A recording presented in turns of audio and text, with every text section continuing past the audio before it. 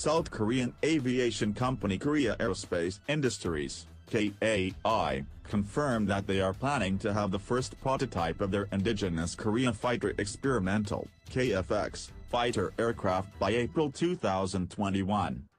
KAI released a photo of the prototype's fuselage as the aircraft is being assembled in KAI's production yard in Sacheon. According to a report by British defence media outlet Jane's, the KFX's first flight is expected to be made by 2022, and completion of the development program by mid-2026. Mass production of the first tranche called Block 1 is expected to proceed also by 2026, while Block 2 models will be produced from 2029.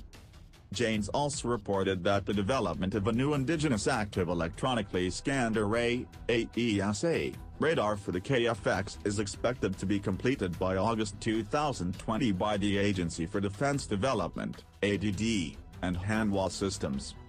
Block 1 aircraft is expected to be only capable of delivering a limited range of air-to-air and air-to-ground munitions, while Block 2 aircraft will be fully integrated with a wider range of munitions.